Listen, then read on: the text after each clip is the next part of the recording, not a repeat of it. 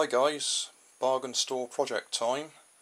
This is an extra voiceover I'm going to add to the beginning of the video, basically because what I start doing in this project is not what I end doing. I start off with a polystyrene donut ring that I was going to make an electromagnet with, but in the end I use a plastic tube that some Christmas decorations came on. You will see. I will cut out most of the beginning of the video because most of that is now redundant.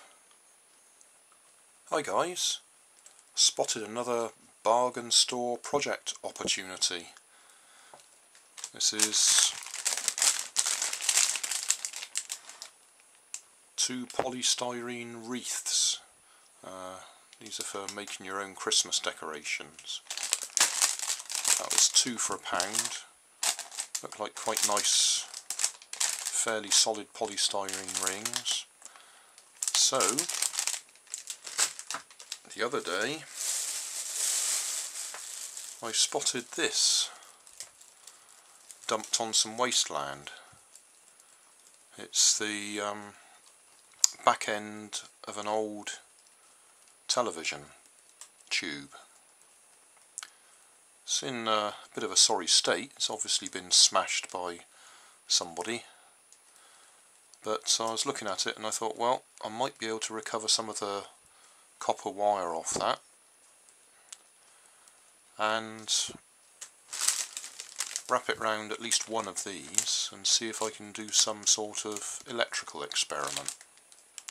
So that's the plan. Right, time to change direction.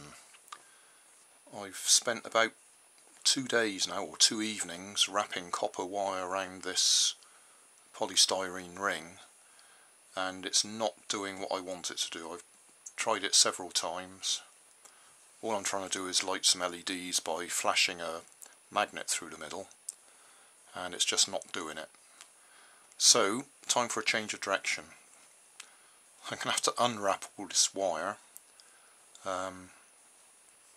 What I've actually done today, Christmas is coming, this is tape for wrapping up your Christmas presents. It just happens to be on a nice plastic former.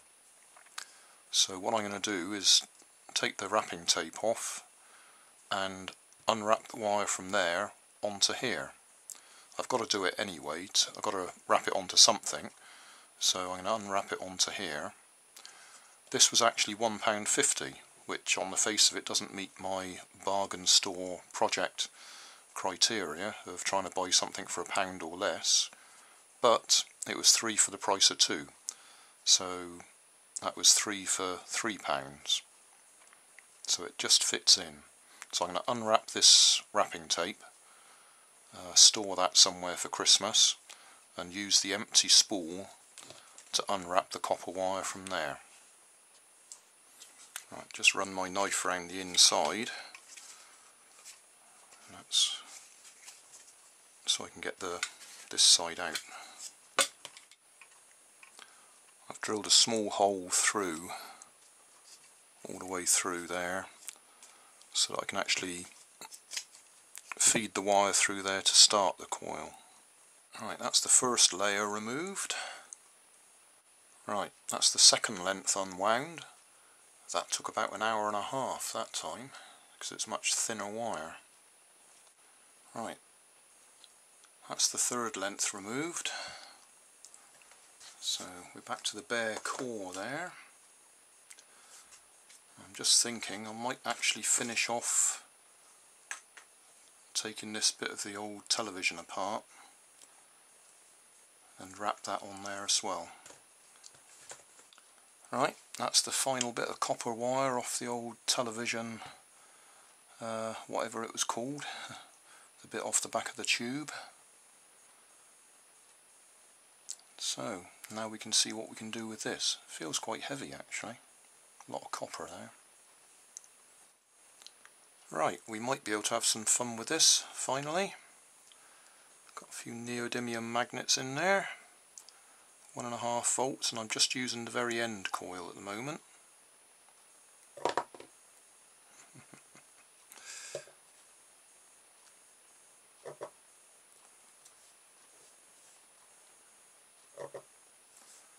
So we might have some fun.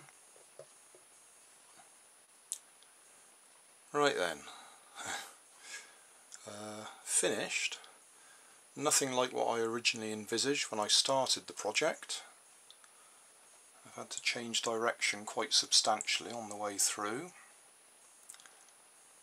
What we've now got, that is my coil of wire, which originally I was putting onto a donut shape. Couldn't get any effect out of it that I wanted, so I've completely unwound the donut and wound all the wire onto this former, which came with some Christmas decoration on. So that is now my pound item, the former that's under there. And what I've done, rather than just having one of those magnets that you shake up and down inside a tube, I've now made it into a sort of a pushrod assembly. So you can either turn the handle here or just spin it. In fact, I've even used a pulley here. I was thinking of actually mounting a little electric motor down here to spin it, but then I thought, no, we'll stick to mechanical energy. So we've got a pulley effect, not pulley effect, we've got a pushrod effect here that pushes my neodymium magnets backwards and forwards through the electromagnet, or the coil. I'll put the camera down to see if we can actually see the LEDs flashing. What I've actually done is I've mounted a red LED and a green LED in opposite directions, so that you get a red light when the magnet goes one way and a green light when the magnet goes the other way. Let's turn one of the lights off, see if we get enough to see it going. Might have to turn both lights off. That's better. So hopefully you can see we've got a red flash and a green flash.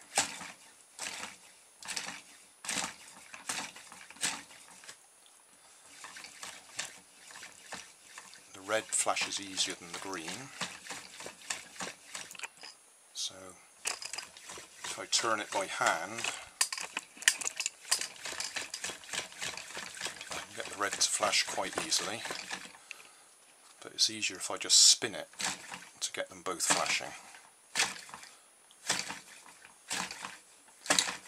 But that should be something my grandchildren could play with. That was a long way to go to get to that. I think I've spent about 3 days. Ooh, a bit bright. Come on camera, catch up. I think I've spent about 3 days on this project instead of my normal 3 hours, but that's because I had to change direction halfway through. Those polystyrene donuts that I've got, I shall use them in another project. I've got an idea already what I might do with them. But today's, or the last 3 days, today's bargain store project is now a pushrod operated flashing LED.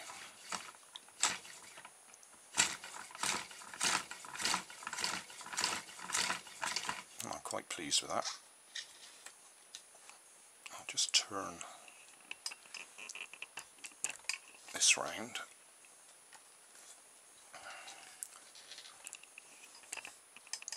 So you can see the pushrod. If you followed all of my bargain store projects, you might recognise that's actually come out of one of my crawler bots.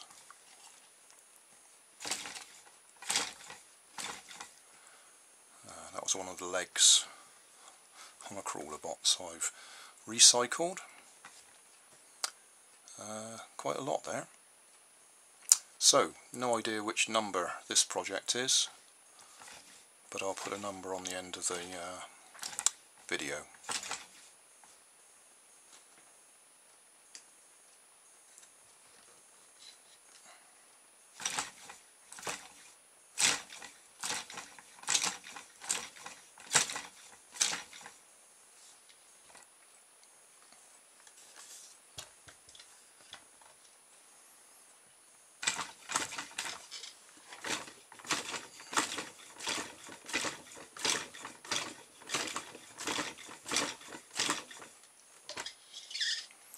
Might be tempting to put a little electric motor on there to drive it just to demonstrate it, but I shan't do that in this project.